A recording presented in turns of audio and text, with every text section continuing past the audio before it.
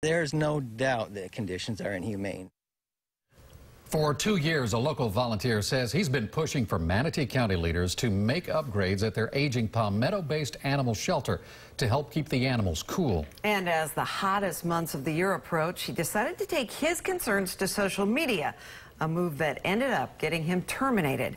Manatee County Animal Services is located off 25th Street West in Palmetto.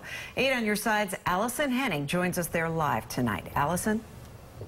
Stacy, Keith, David Daniels was a volunteer dog walker here for 2 years. He tells me he was trying to come up with some solutions to help keep the dogs in outdoor kennels cool in this sweltering summer heat.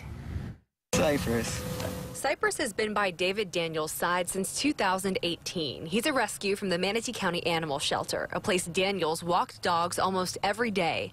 Last week, he was shocked to receive this termination letter, a result of what's described as malicious statements posted on social media.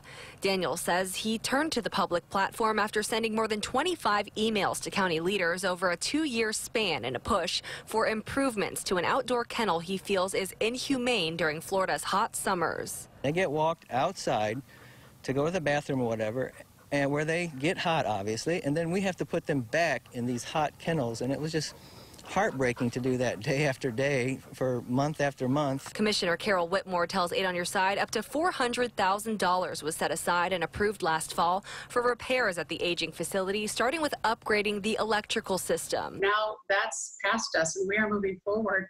We have generators ordered. I'm sure you've probably seen that. We're going to have air conditioning on the outside when it gets hot. Manatee County Animal Services says overhead exhaust fans are expected to arrive next week. Sunshades are being installed along the volunteer walkway, as well as cooling paint to help with hot pavement. The shelter is also providing dogs with frozen treats daily to help keep them cool.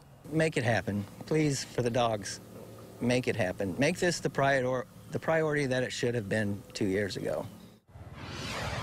And county leaders I spoke with today tell me a new animal shelter is on the horizon to replace this one. $8 million has already been set aside for the new facility, but in the meantime, the county says it is doing what it can to keep the conditions here safe for staff, volunteers, as well as the animals. Reporting live in Palmetto, Allison Henning, 8 on Your Side.